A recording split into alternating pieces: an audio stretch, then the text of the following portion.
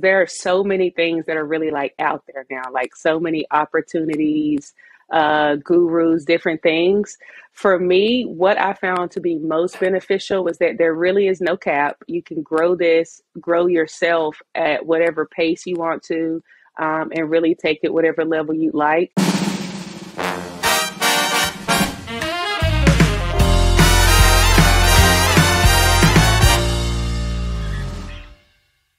Hey, Elise, welcome to the Bill McIntosh Show. We've got Elise Hall in the house today. So excited to have you on. Thanks for doing this. Yeah, awesome. I'm excited to be here for sure. Thanks for having me, Bill. Cool. So, Elise, let me ask you, I know that you've been involved in online digital marketing now for what, 6 months or so? Yeah, so I got started first learning about affiliate marketing and just how to grow in the digital marketing space back in January of this year. So it's been about Oh, 5 right. months Okay, now. Yep. sure. Yeah, about 5 months. Cool. And were you brand new to the online marketing world when you started looking into all of this back in January, or had you tried other things previously? So this was new for me as far as really learning to make money online specifically. I kind of dabbled Okay. in the self-employment realm, trying to do barbering, and then got introduced to network marketing. So I did that for about 2 years, kind of really trying to get that business up and going at a good pace prior to being introduced to online marketing, digital marketing, and really understanding that this was the lane I wanted to be in. Right. Okay. And what led you to the conclusion that affiliate marketing would be a better route for you to go rather than say network marketing or some other form of making money online? Yeah, no, that's a great question. Because there are so many things that are really like out there now, like so many opportunities, gurus, different things. For me, what I found to be most beneficial was that there really is no cap. You can grow this, grow yourself at whatever pace you want to, and really take it whatever level you like. But also that it brought me up to like meet people and be able to do business with people from all over the world. With network marketing, for me, it was more so Right. your inner circle, family, friends, those people that you can access on your Facebook list. But this business, I'm able to post content that reaches people that I never would have crossed paths with had we not been in the same hashtag space Right. or just online space in general. So I think that's been the most beneficial, just learning how I can expand that. Oh, cool. Yeah, Yeah. that's a great explanation. And of all of the social media platforms that we have to choose from to generate leads for your affiliate marketing business, what platform or platforms have you focused in on in the past few months to generate leads, and why? Why that platform? TikTok. TikTok has been the way for me. And Okay. Bill, I was one of those people who never wanted to get on TikTok. When it first got popular, I was like, "Oh God, another app that's just a distraction. These kids are dancing on this thing." I did not think I was going to create a TikTok. But if I learned anything in Yeah. business, because even with network marketing, though it's not my lane, I still learned a lot of lessons there. You still make the trend your friend, Right. right? Whatever the trend is, you still have to lean into that as a Yeah. business owner. So I got on TikTok, and it has been, I woke up to new leads this morning. So it's definitely been effective. Oh, that's awesome. Yeah. Yeah, that's awesome. That's fantastic. Yeah, it's pretty exciting, isn't it, when you kind of wake up in the morning and check your email and you realize that you've got more new leads coming into your funnel, into your world, thanks to just posting a hmm TikTok video or whatever. Yeah. No, that's Yeah. an And I'm having exciting way more feeling. fun than I thought And too. oh, right. Okay, cool. You're having more fun than you thought you would actually doing the videos, or just the business in general? Yeah. A little bit of both, actually, especially with the videos. I'm having more fun than I thought I would posting videos, but also from the business side, Right. it's really had me cultivate some good discipline skills, just ways to stay focused but still have Right. fun. So yeah, so I think it's been fun in both Okay. areas. So would you say it was a bit of a gradual process where at first you were pretty nervous and didn't want to put yourself on camera on TikTok, but then as you did it, it just gradually became more comfortable, and now you've gone all the way to from not wanting to do it at all to actually enjoying it and calling it fun. Was that a gradual process, Yeah. or did it happen pretty quickly? Or tell us about that. It I think being comfortable and not second guessing what I was posting, wanting to do a lot of takes before posting something was a gradual process. Early on for me to just get on Right, camera, I wasn't as hesitant. I think from being again in network marketing, I was on camera on Zoom meetings, doing different things. So I was okay being on camera, but actually right, editing some videos, we're our biggest critics sometimes. So I think I was way too critical with myself initially, but now I record a video, I post it and let it do its thing. And there's, initially starting stuff, a yeah, lot of times there's a lot of emotion with it. And so I was really emotionally driven at first. I was right. excited, but sometimes as the kind of business side kicks in, it removes some of that emotion and you're like, wait, I actually got stuff to do. So it gets to be overwhelming. So I think just getting a system in place, learning what I needed to do as leads started coming in, allowed me to really put a good practice, good strategies in place. And so it makes it a lot easier to post consistently because I understand that when I post, I'm making money, or when I Right, post, that's a potential lead. So yeah, it was definitely a gradual process, I think, to get right. the right mindset about posting. Okay, cool, cool. And how many times a day on average, and how many days a week do you post something on TikTok on average? During the week, like Monday through Friday, I'm typically posting between 3 and 4 videos. And on the weekends, it's about between two and three. Right. I get more distracted with family and life on the weekends, honestly. So I lowered that standard for myself so Yeah. that I didn't feel bad or like I hadn't accomplished anything. So I know now that I'm only posting about 2 to 3 times on the weekends and 3 to 4 during the week. Oh, right. Cool. No, Yeah. that's a great amount, really. So, and how do you keep yourself on track, Elise, to stay disciplined with that? Because I know what it's like trying to post 3 to 4 videos a day. Sometimes life can get in the way and all that. So, how do you deal with that? Do you schedule a time that you stick to, or you just do it on the fly, sort of spontaneously? How does that side of it work for you? I do a little bit of both, honestly, Bill. I have time that I carve out in my day, Monday through Friday. I get started around 8:30 a.m. and I work focus time until 12. And that includes just like planning, getting some Right. inspiration, not mindlessly scrolling on TikTok, but looking to see what's working, looking at hashtags, and then Sure. also kind of Yeah. doing the back end stuff, writing emails, just whatever my business needs at that time. I do that between 8:30 a.m. and 12 during the Right. week. But as far as really creating content, that to me, I batch create whenever I feel. If I'm in a creative mood, I'm going to keep recording videos. I really have just learned to lean into what I'm feeling at that time. I'll create a lot of videos if I'm in a creative mood. Right. And then sometimes during my planning, during my Yeah. 8:30 to 12 working, I have to stop and record because I don't have any videos. So I have to be more mindful at times. But for the most part, I batch create when I'm Right. feeling good.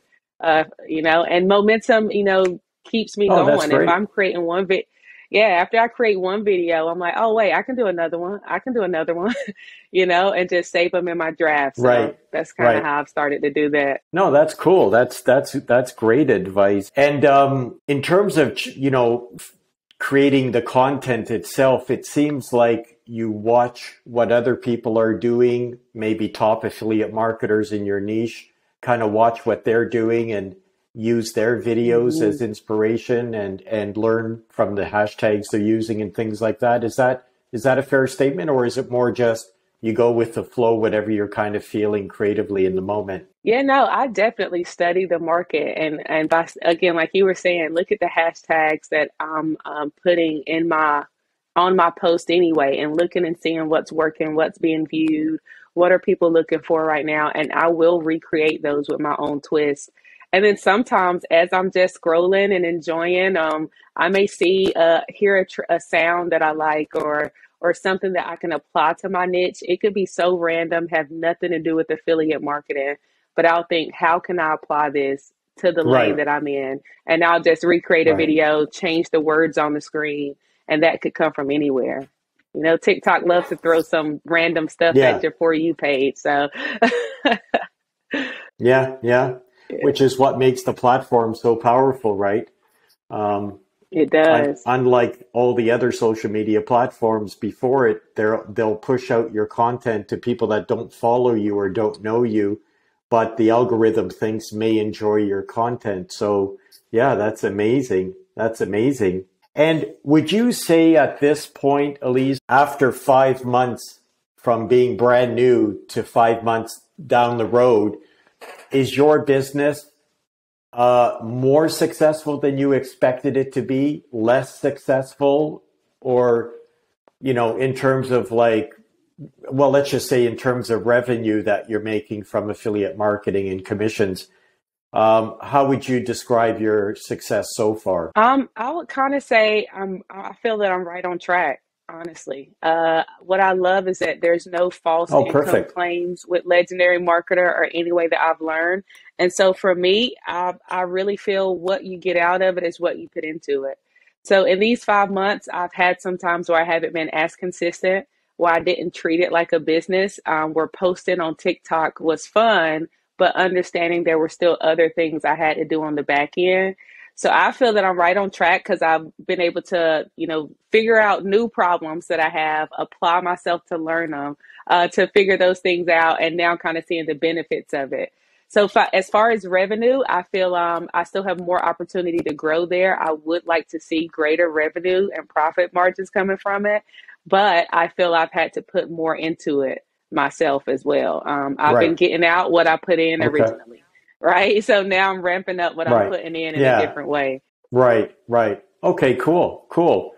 And you did mention Legendary Marketer, and I know that because I Mhm. was your business plan advisor with Legendary, I know that's where you initially invested to learn the skills for affiliate marketing. Would you say that at this point, for someone who's just starting out, who's brand new, that investing in a high level training to learn these skills is a good idea? Or like 5 months later, do you ever say to yourself, actually, I could have figured this out myself on my own, just watching YouTube videos or whatever? What's your sense of what you're feeling about the training and the return on investment you've had from that? Yeah, no, that's great. For me, Bill, I feel like the training is priceless. If I were to go back 5 months from now, I would still make the same decision to get training. Affiliate marketing and digital marketing is a simple concept, but sometimes even the most simple things can be confusing if you don't have the right mindset or the right foundational training with it. So for me with Legendary and just learning the different skills, and another thing I love about Legendary too is that it's constantly being revised, right? There's always updated new information. What's happening right now, you're going to get from those resources Right. with Legendary. And I think that's the most important thing. If someone posted a YouTube video a year ago, what they know about affiliate marketing as a business model may be true, but what's actually working today, that changes consistently, especially with the algorithms and social media Yeah. these days. So I think, yeah, absolutely. Yeah. Even 5 months later, I think that training has been extremely beneficial. And I still lean into it now. I go back and Okay. rewatch trainings. I tap into the ones on Thursdays. So yeah, so it's been awesome. I would definitely do it again. Right. Okay, fantastic. Okay, well, that's great to know. Yeah. That's great to know. So I guess my last question would be for someone who's brand new, looking at all these different ways of making money online, like drop shipping or Amazon FBA or what have you, and they finally decide on affiliate marketing. What advice would you give that person? I think the best piece of advice is to treat your business like a business. right? If you want a hobby, get you a hobby. Go out and figure that out. But if you want to change your lifestyle, if you want to change your financial situation, then you have to treat your business like a business. And I know it's sometimes hard for people to Right. switch their mindset to say posting content on social media is a business. But if you wrap your head around the fact that you can actually make money and create a lifestyle for yourself with this business model and treat it with that value that it has, even if you just paid a couple bucks to get started, if you treat it with the value that it has, you can really be successful. So that would be my biggest piece of advice is coming right out of the gate, treat your business like a business. Okay. Yeah, that's amazing advice. Yeah. That's amazing advice. And, I spent 30 years in the real estate industry selling real estate. And the statistic in real estate in the US is 87% of new agents are no longer in the business just 3 years later. And if I had to name one reason, it's because the very same thing. They get into real estate not thinking of it as a business and realizing that because it's a business, you have to learn a lot of different skills. You've got to learn prospecting, marketing, sales, effective communication. You've got to be disciplined with how you measure your time. There's a lot of things to learn. And if I had $1 for every time a real estate agent told me, or not an agent, but someone thinking about becoming an agent, oh, I'd be a great agent. I love looking at homes. Like as if that's all there was to it, right? You have to enjoy looking at homes. Yeah. I mean, yeah, they just didn't compute that it's actually a business. And so I think that's great advice for people looking to make money online, whether it's affiliate marketing or anything. You've got to treat it like a business if you want it to treat you like a business owner. So it's a give and take. And I think you hit the nail on the head when you said you will get out of this business what you put into it. So, well, look, I think this has been amazing advice. And, so often on podcasts, they have the big name gurus who have been doing it for 5-10 years, making millions. And that's great, sure. But I think for people either just starting or thinking of starting, I think it's more valuable actually to hear from people like you or myself for that matter that are still quite new in the business because we're just like, we haven't read the whole book. We're just a few pages ahead in the story. Sure. And so I think your story and your experience will be a lot more relatable for new people than, one of the gurus that's been doing it for years, making millions. So I really appreciate you taking the time to be on the show, 𝐿𝐸, and love to have you back, in a few months from now and check in with you and see how things are going then. I'm sure you'll be doing great. Yeah, no, this has been a great opportunity, Bill. Thank you so much for the value that you've added just in helping me understand this industry and also, again, just for this opportunity to share. So this has been great. Thank you so much. No, thank you. Thank you. It's been my pleasure working with you and we'll chat real soon. Awesome. Thank you.